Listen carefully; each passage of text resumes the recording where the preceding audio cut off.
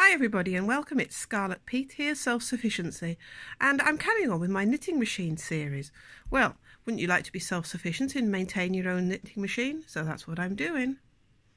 We have here a knitmaster 700 knitting machine, and what I'm going to teach you to do today is how to remove the plastics so you can get to the drum in here to work on it. But today all we're going to do on this video is how to remove the plastics.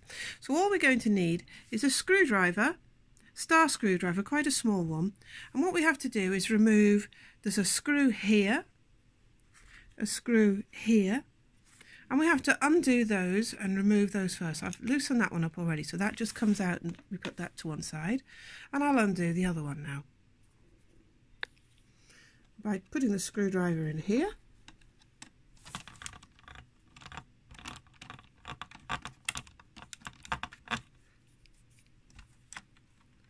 And that just comes out like that. The handle now should lift straight up and off, like that. So we put those down so we know those screws came from that handle. And now that reveals to us two other screws that need to be undone, here and here. And we're just going to undo those. I've undone those, and it can be quite tricky to get hold of. So I use a pair of tweezers, and I'm just going to put those there. That one needs a bit more undoing. Just pick that out. And we're going to put that to one side. Hopefully. Where is it? There. Now then, what's holding this carriage on now? As this is the 700 model, we don't have the row counter bit here. Now if you had this row counter bit here, or it's an L-shaped piece of metal, I think that's on the 360 machine, you would need to move it so that this piece here is where it would be. So it's pointing one way or the other to allow the carriage to loose. Now these carriages generally release when you turn the carriage tension dial all the way to 0. It should just pull upwards and release. Like that. And no, you haven't broken it. That bit pops off too. And this bit pops off, lifts up like that. So once again we'll put that on the side with the dial bit in the middle. Now this reveals to us here, let me just see if I can zoom in with my clever gimbal. Here we have a spring. Let's see if I can show it. There, let's see. You see that little bit of a spring? So we've got to squeeze that while we move the carriage. All the dial, you see here there's a nut piece, just like a little bit sticking out, and here is the hole.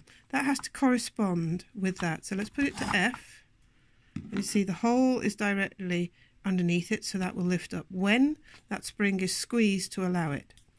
So that's what I'm going to do now, squeeze the spring together and lift up. So I'm just pushing the spring out of the way like that, and then when I've got it in the right place, this should just lift straight up and out. It's quite difficult to do.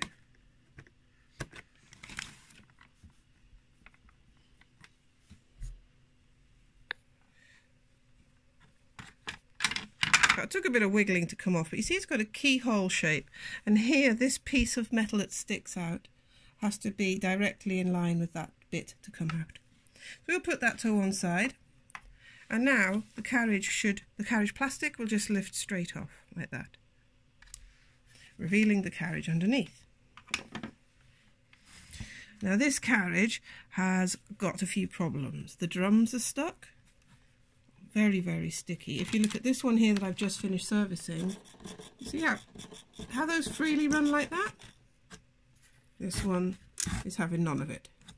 And this one here, I haven't done this side yet. That's got some gunk in it there, some yarn stuck. So the next thing we're going to do is teach you, ooh, look at that, that one's got some nasty stuff in, teach you how to service the drums on the carriage. But thanks very much for watching. I hope removing those plastics has helped you learn how to do that. And then when you put it all back together, remember that when you've got the plastic carriage facing on top, This spring here is the one that was making life difficult. This has to be pulled back out of the way when we drop this on to the thing, so that that little hole there, little shape, can then afterwards hold that spring in there. Right, I'm off. Thank you very much for watching. I'm going to go shoot the next video. Bye everybody, take care.